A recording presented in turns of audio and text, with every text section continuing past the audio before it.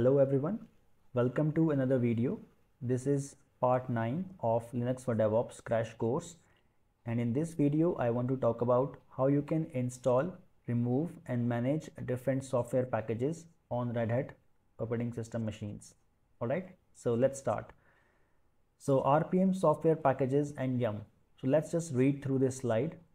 All software provided by Red Hat for Red Hat Enterprise Linux operating system are RPM packages. That means whatever software package you installed on Red Hat machines, it will always have .rpm extension. Okay, just like you have a .exe files that you install on a Windows machine, similarly you have .rpm machines on Red Hat operating system Linux machines. All right.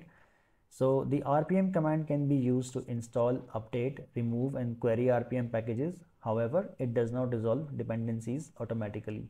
The meaning of this is you have the option to use RPM command to install any RPM packages directly on your Linux machines, but RPM command is not going to install any dependencies of that software package.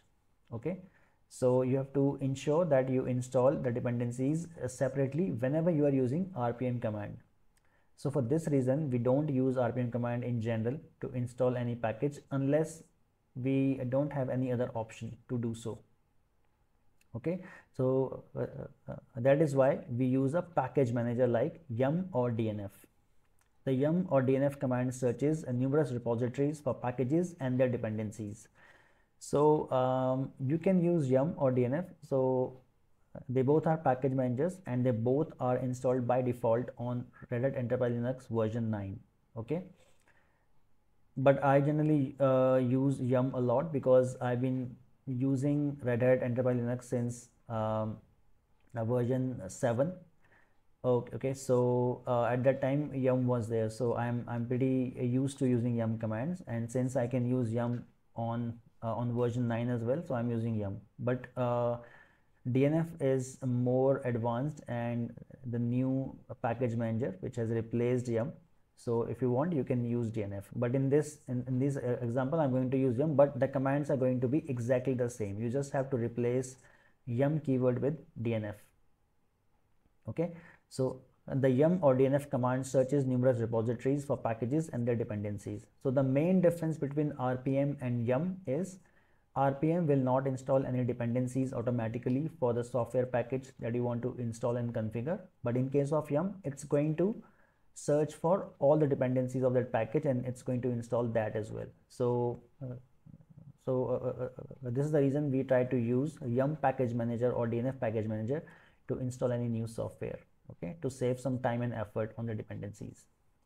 Then the main yum configuration file is /etc/yum.conf. okay, if you want to change any configuration, you have to edit this file. This is the main file. Similarly for DNF, it will be /etc/dnf/dnf.conf.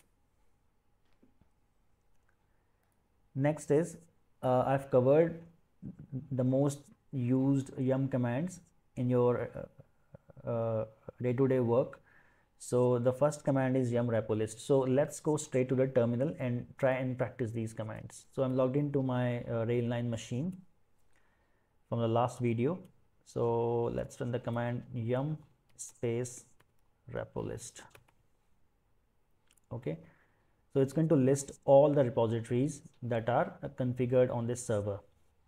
Okay, so just remember that to install any packages from a remote repository, you already have the repositories configured on your Red Hat machine. Okay, you have the option to add additional repositories, but there are some default repositories which are given to you, which has the locations or the URLs of the different repositories to install any package on your machine. Okay, so yum repo list is going to list out all the current repositories which are configured for a software installation. Okay,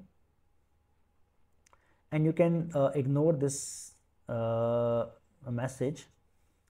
This system is not registered with an entitlement server. You can use subscription manager to register.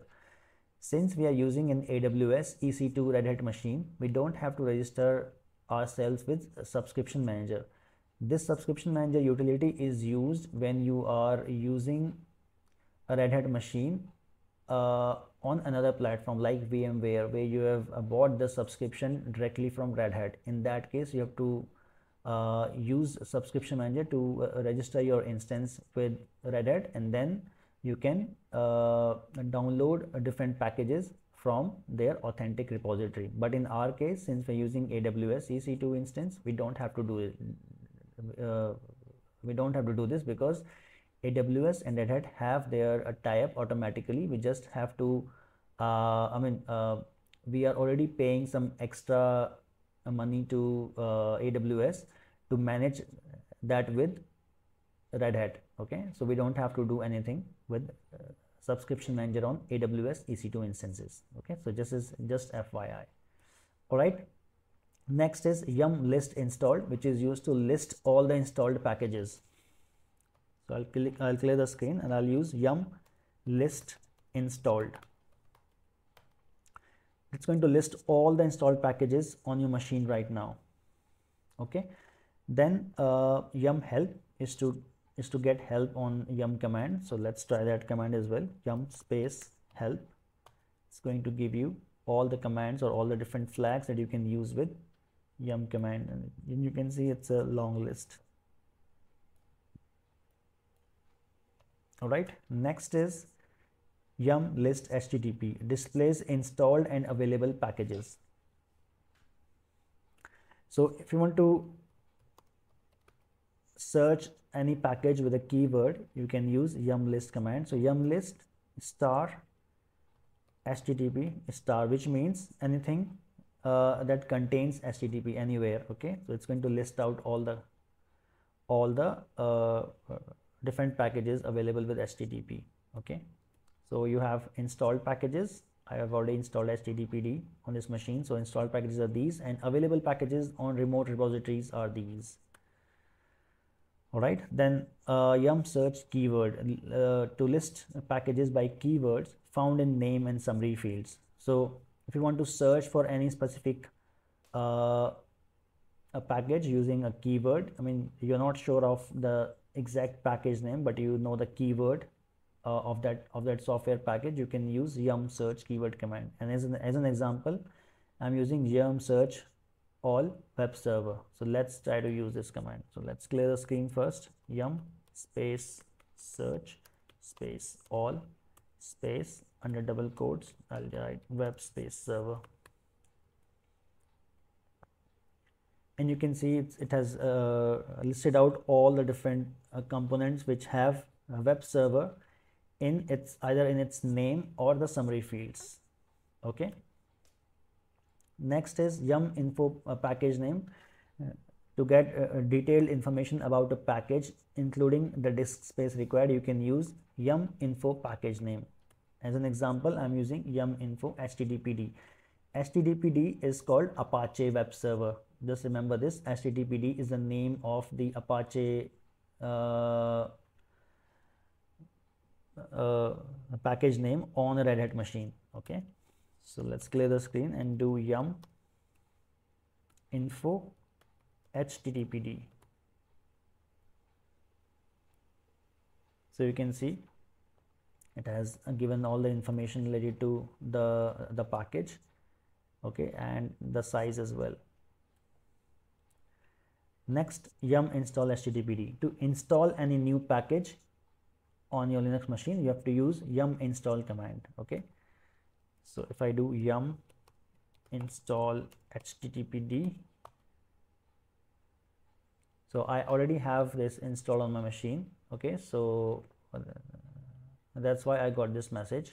The package is already installed. Okay, in case I remove it, you can use yum remove command, yum remove HTTPD, and I'm going to specify the flag as well so that I don't have to interact with the machine for confirmation. Okay, so -y is used if you want to just confirm that yes, I want to remove HTTPD in one go. It's removed. Now if I run that same command to install HTTPD, you will see I'll get the message, so yes or no. Okay, so it's able to. So install any new package, you have to use yum install then package name. Let's do yes and install it anyways. So the package is installed. Okay, complete. Then yum update httpd is going to install a newer version of the software package and all its dependencies. So in case I want to update any existing package, I can use yum update command. So yum update httpd, enter. But since I'm already using the latest version, I have nothing to do, so it's complete. Then yum update installs all relevant updates. Now if you want to update all the packages on your machine at once, you can use the simplest command, yum space update. It's going to see for all the updates that are available, if you see, and it's going to give you the information about all the different packages and their dependencies that it's going to update. It's going to install, and also the total download size as well. And you can see it is 609 MBs because it's trying to install, or it's trying to update all the packages on your machine. Okay, so if I do yes, it's going to try and update all the packages on the Linux machine right now. Okay, and it may take few extra minutes since you are trying to update all packages. So yum update command, and then there is another command called yum update kernel, which is going to install the new kernel version. Okay, so if you just want to if you just want to update the kernel version specifically, you can use yum update kernel command. Okay, so I think it has updated these packages.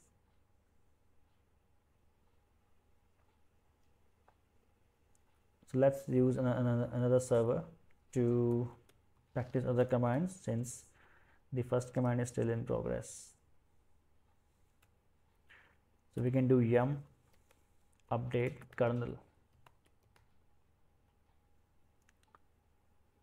So it's going to show you which kernel version is available, and if you hit yes, it's going to update the kernel for you.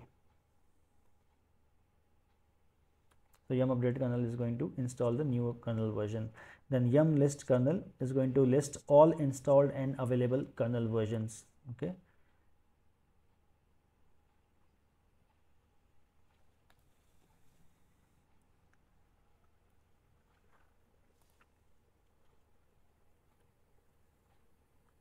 So I'll just wait for this command to complete.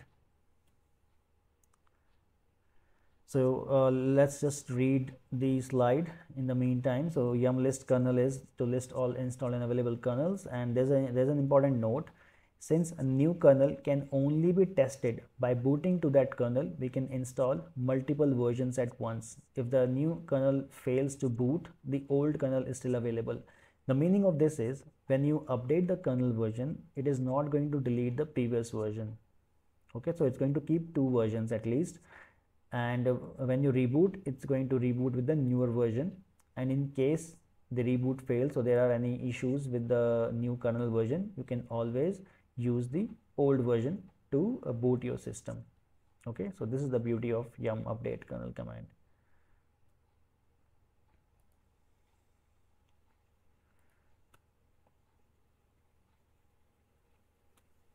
Okay, so let's just wait for, okay, we have our prompt back. So if I do yum list kernel,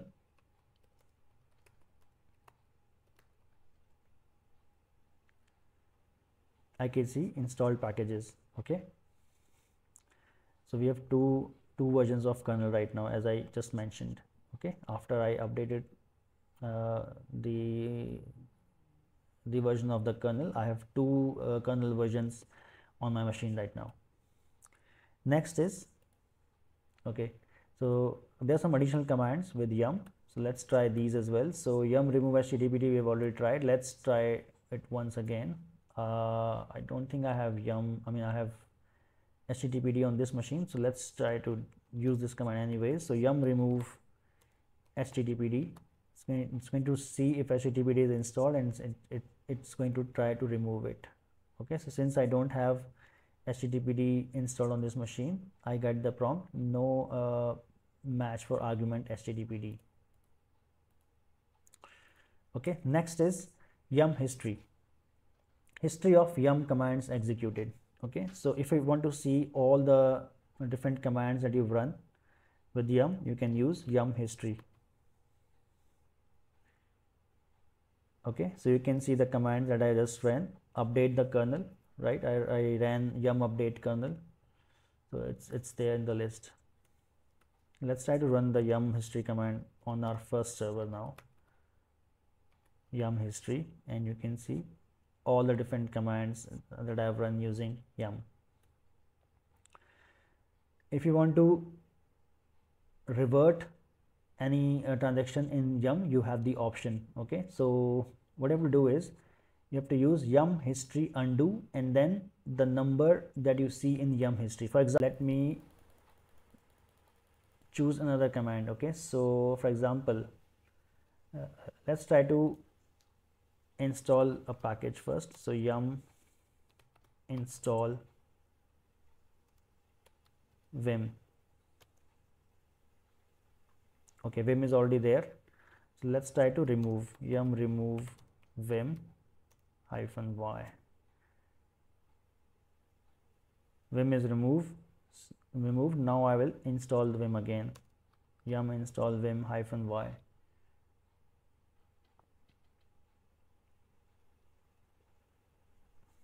Okay, so I've installed vim. Now I will do yum history again, and I can see the vim command which is given. So what I'll try to do is install vim -y. So I'll try to undo it. So I'll do yum history undo 12. So you can see I get the message to remove the package. Okay, because I want to undo the command. Okay, so in command 12 you can see I installed vim. So when I want to undo this, that means I want to remove vim package. Okay, so I got the prompt for removing. If I do yes, erasing, deleting, so yum has been removed.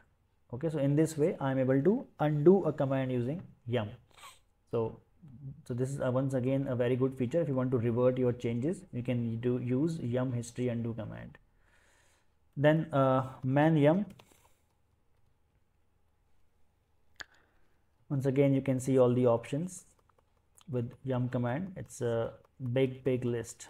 Okay, yum is a great tool to manage your software packages on Red Hat machines. Okay, so you can use man yum to explore all the different options. Then rpm-q httpd. Now if you want to check if any package is installed on your machine or not, you can use rpm-q, which stands for query. So rpm space -q. So here I am using rpm command and not yum command. Remember this. Okay, httpd. So I can see I got this httpd and then the version, which means httpd package is installed on my machine. If I remove this, yum remove httpd space -y. Now if I run that same command again to query httpd package, I will see package httpd is not installed. So this is the best way that you can use to check if a package is installed on your machine or not. Okay, then to list all files installed by httpd package. So whatever files are installed, whatever files are installed by any package, you can use rpm space -q space -l then the package name. So let's try to install httpd again. So I'll do yum install httpd -y.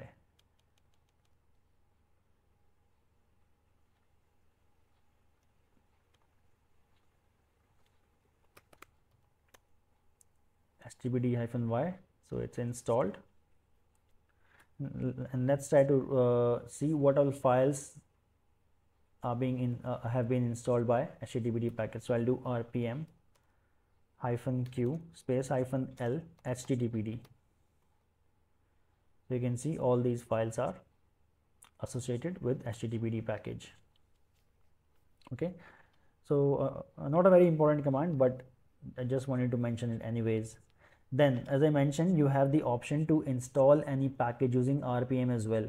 Okay, so for that you can use RPM space -ivh.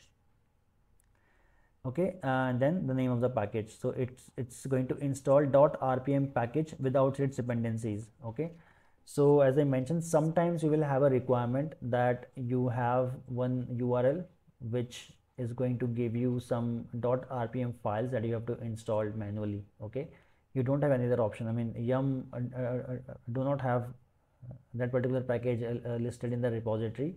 You just have this .rpm file which you have to install on any Linux machine. So in that case, you have to use RPM space -ivh, then the name of the package command. Okay, and then if that software does not work, in that case you have to install all the dependencies on your own. Okay, this is very rare, but sometimes we have to do it. All right, so that's all I wanted to cover as part of yum, a package manager for Red Hat Linux. I hope you liked the video. If you did, you can hit the like button, you can share this video with others, and you can subscribe to my channel. Alright guys, I'm going to end the video now, and I'm going to see you in the next one. Bye.